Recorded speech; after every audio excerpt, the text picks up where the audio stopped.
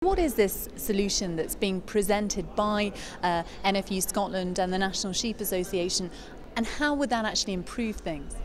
Well, the difference that this proposal would make is that instead of tagging the sheep before they're 9 months of age, what would happen is that you tag them only when they leave the holding, when they're sold off. And it's the movement that they're basically trying to track in case of a disease outbreak. So not only would that save all the hassle of trying to ensure that the tags that are lost, the damage to ears that goes on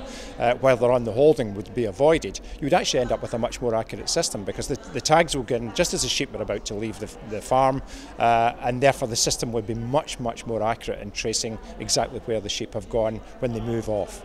And how optimistic do you feel that the European Commission might take this on board? Do you think you're pushing at an open door here? Well, when I met John Daly back in December, he said that he was willing to listen to what the NFU proposal was,